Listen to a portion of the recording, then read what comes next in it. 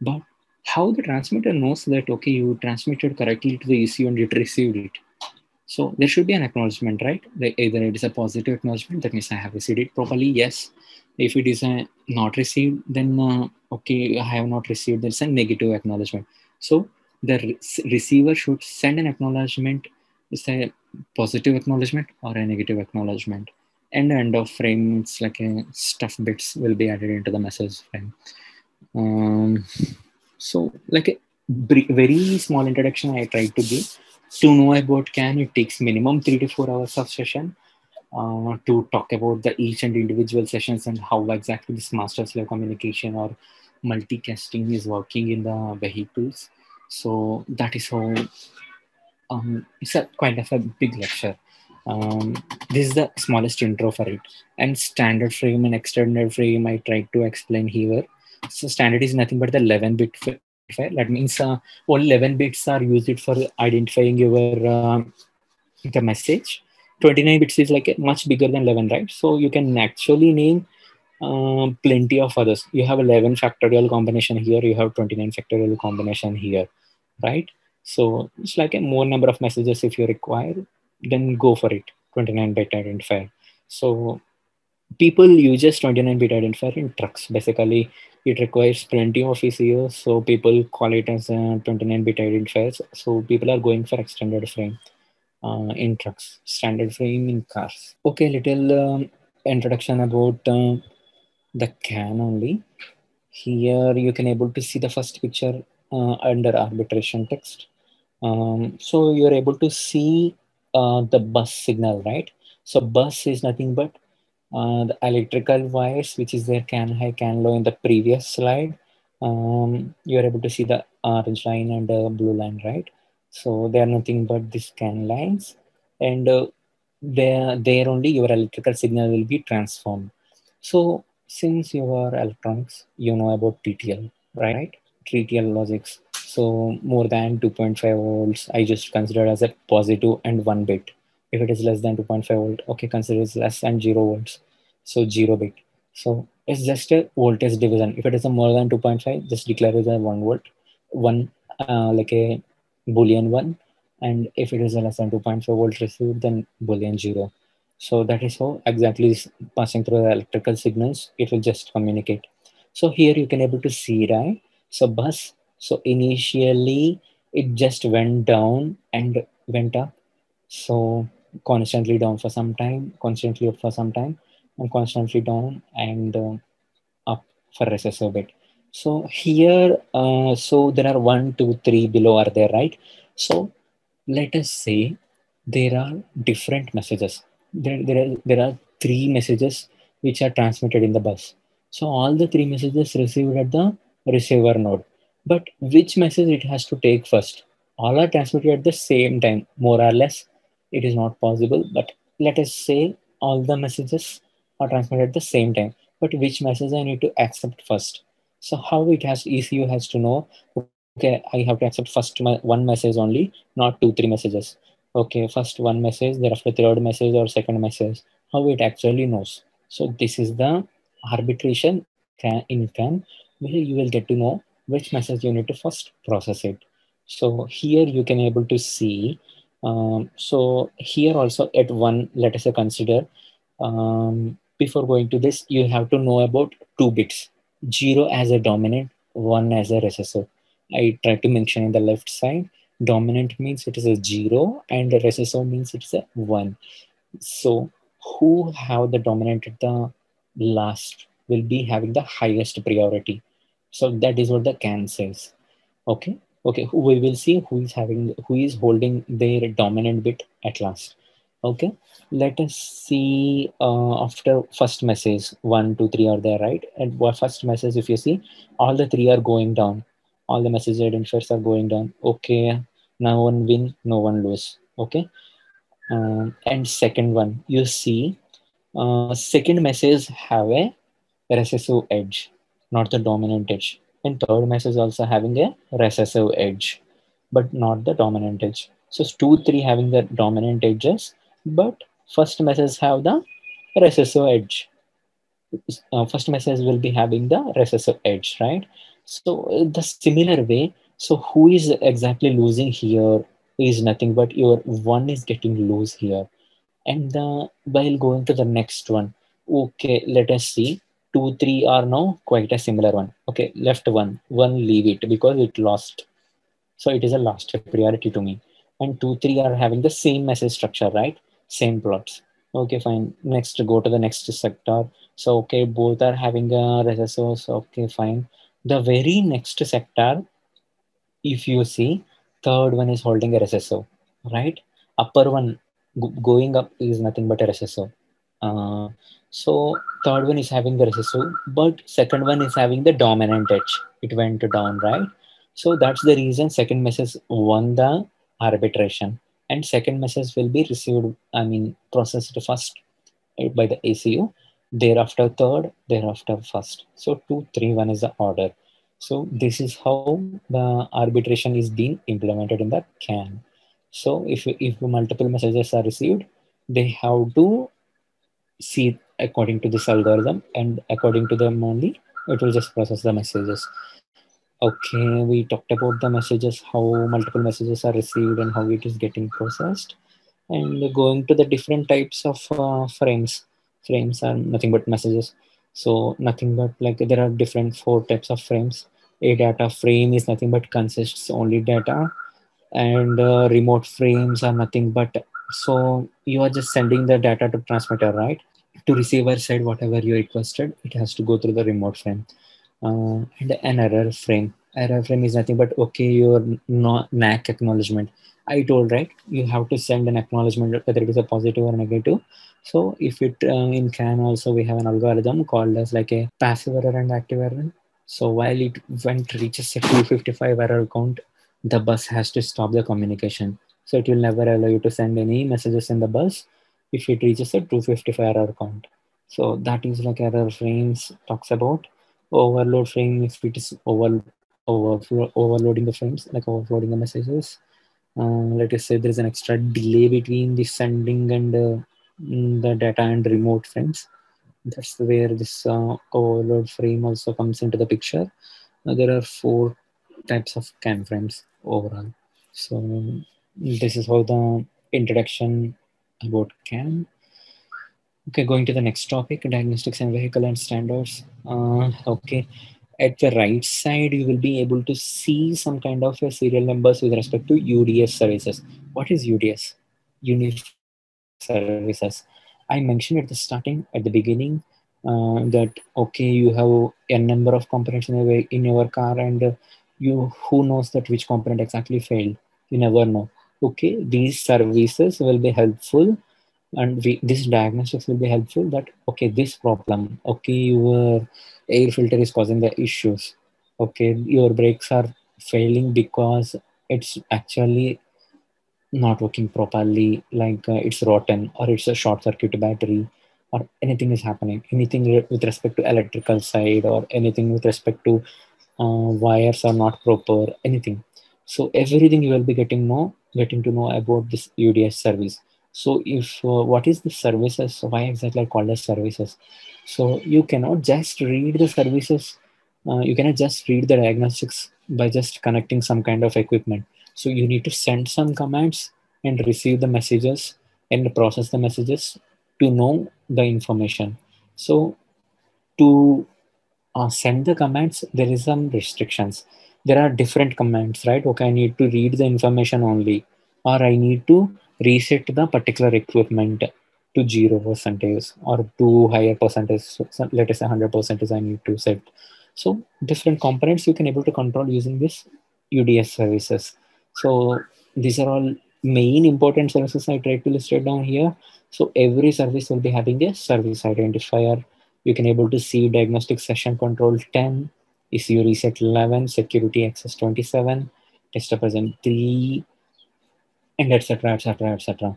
So these are all the different services available. So as I mentioned, using services only, you can able to fire some commands to your ECU, and you can able to receive the messages back to your component and see exactly what is happening. Okay, this is the brief introduction about it. And ISO, here I'm trying to mention about some kind of a standards like ISO 11898 ISO 11898 ISO 15765, 14229, J1939. So these are all like a basically standards. So who is providing the standards? Yeah, so there are different organizations are there which are controlling this automotive vehicles, like a Society for Automotive Engineers called as SAE, and plenty others like in Pune we have actually one, and plenty of others are there, and this ISO also one kind of a standards which it will be providing. So every vehicle must follow these standards to implement this CAN architecture. Okay, and physical layer talks about the electrical voltage things. Data link layer about the communication. Network layer again about the communication, but not about the data. And UDS system talks about the diagnostics alone, not about the communication. So pretty similar diagnostics, but people call it as one is onboard diagnostics, another is outboard diagnostics. So basically, Jivanendran, you will be able to see in the trucks, not in the cars and behind cars. There are two addressing mechanisms too: physical addressing and functional addressing. So to talk about this addressing mechanism, let us say you have a one particular message which is relevant to only one particular issue, not to the multiple issues. Let us say I have five different nodes are connected, five different issues connected in my same network. Okay, one is trying to transmit to 2, 3, 4, 5. Okay, but one wants to transmit only to 5, but not to 2, 3, 4, right? So in that case, physical addressing it can use. Okay, it can actually utilize only fifth address, but not the 2, 3, 4 address. Only fifth address alone it can use, and it can transmit the message. So one-to-one communication I was talking about. So it's a physical addressing I can talk about. Okay, let us say assume a call. You might be calling some person. It's a one-to-one communication only, not the conference call. Okay, if it is comes under the conference call, it's a functional addressing, or a radio is the best example for the functional addressing. One will be sending the messages, and everybody else will be receiving the messages. So will be it should be a functional addressing basically. So these are all the two addressing mechanisms are there in the CAN. Okay, I was talking about positive and negative acknowledgement, right? I will give a small intro about it. Hey Okay, here. Varun, am I audible? Yes, yes, yes. Yes, Varun. So sorry for interruption. Actually, we are like going beyond the time. Can we just speed up a little bit and have some time for Q&A session and close this session as soon as Sure, sure, possible? sure. Yes, Yeah. yes, yes. Okay. Sure. Thank you, Varun. Yeah, thank you. So these are positive response and negative response and response suppressed. Okay, I was talking about. So this remote laptop is there, right? This is the your equipment, and you are sending commands to your car, and car is responding back. It's responding by a positive or negative anything, or it cannot send any response in case it's faulty. So these are all different types of diagnostics over the CAN. And okay, I was talking about the errors, right? Different types of errors. This right side table, blue color, which talks about the different types of errors which can occur when you are firing the command. So plenty of errors are there. There is a different classification which was there in UDS. And yeah, how exactly you are going to fire the services commands, or you are connecting your laptop towards the car? How this using this OBD2 connector? So to every other car connector, you can able to see here this under the car steering. You can able to see this column, nothing but this OBD connector. And to this connector, you will be able to connect with the bottom device, the yellow one or orange one. And so you can able to request the diagnostics, and you can read any information with this device. And the other one, which is right side to that one, which is looking like a mobile phone.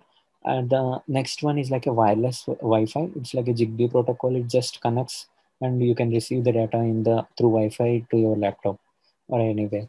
Or you can just record the things in this thing, and you can actually play it after some time. So these are all like diagnostics through CAN in the car. This is the connector, which it looks like it's a 16-bit connector. And error memory management, I was talking about different errors, right? How exactly the errors are classified. So here you can able to see the right side diagram, P0302, right? So P says powertrain. Powertrain includes your engine and your transmission, your transmission side, everything is the powertrain. So if it is a P, it is a engine trouble or transmission trouble or an exhaust system trouble. So if it is a chassis component. If it is a C at the starting, it's a chassis trouble. If it is a B at starting, it's a body trouble. That is, a door is not fitting well. It's a body trouble error code.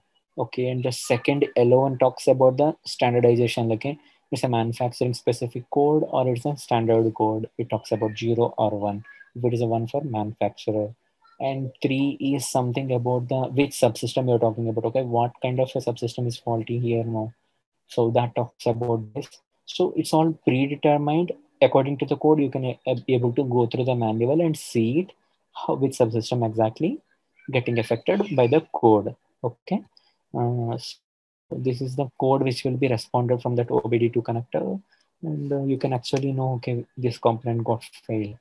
So this is how the error memory management comes. EOL diagnostics, I spoke a lot about it. I was telling this OBD2 connector, right? It's connected to your laptop or any by any means you can connect, and you can just fire the services and read the services. You can know the faults. You can calibrate the engine to the best economy and everything. Like you can see the calibrations. You can configure the part numbers. You can calibrate the diagnostics to a different way. Everything you can do. So this is how the connection looks like. Evil diagnostics, I already gave an very good example at the beginning about the evil diagnostics. And okay, which are all the tools used to communicate over car and your laptop is nothing but this canopy. So plenty of other tools like Cano, Analyzer, Monaco. So there are like some other tools in the industry which are there. Okay, these are all different tools. These are all like a softwares. If we mainly from the industry, people are looking with this Cano skill and Canalizer skill and Canopy very lightly.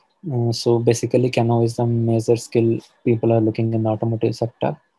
90% people will 99% will be knowing about CAN in automotive field who are working. Okay, evolution in the automotive field. I talked about the engines. Okay, started with the external combustion engines in the trains, after the internal combustions like a bike, car, and all. And coming to the very next slide, very next generation is like a hybrid generation, mix of two fuels. And the very next generation is like electric, which is yet to come. So this is how the engines are getting transformed, and we are now in the century where electric is the future. By 2030, everything will be going to be electric in the developed areas, not in the India, but developed areas. Everything will be going to be electric. So the existing vehicles they will not be selling, but the one they will be selling will be the electric only. And yeah, they should follow the Euro regulations for the conventional engines. I just tried to mention here. I also mentioned the career path and job opportunities. Yes, there are three different types. Initially, I talked about two only, right? Like a product supplier and OEM. So service based are like a some companies are there like a L&T and Tata, TCS. Also, plenty of other supply service based companies are there. What they will be doing? They will be hiring people and they will be sending to either suppliers or either to the OEMs. OEMs are nothing but the Volvo, Mercedes, everywhere. So this is how the chain in the automotive market. So product-based companies and OEMs are much better companies compared to service-based. But from service-based, they will be on-siting to the OEMs, and you will be working under OEM or a supplier. So at least I try to mention some companies which are located in Bangalore here, like Mercedes and Hyundai, Mahindra, Tata Motors, JWM, Ola Electric. There are these companies are OEMs, comes under in Bangalore, and there are plenty of tier one companies, but I try to mention some 4 or 5 of them: Active, Autoliv, Bosch, Continental, Tata Alexei, Harman, etc. So all these companies are like a tier one suppliers, and everything comes into the hiring philosophies, electronics and electricals only. Mechanical is quite less, quite less, maybe some 10% odd, but 90% mostly electronics and electricals will be there. And the primary skills which they are looking are like a CAN, Ethernet, UDS diagnostics, hill testing, DSpace, ETAS, everything will be there. So basically, Can and Cano are the quite important if you want to get into this domain. The other stuff are related to the work environment, and Python coding is very much good if you have it. And Jenkins also is a highly appreciable skill which companies are looking at.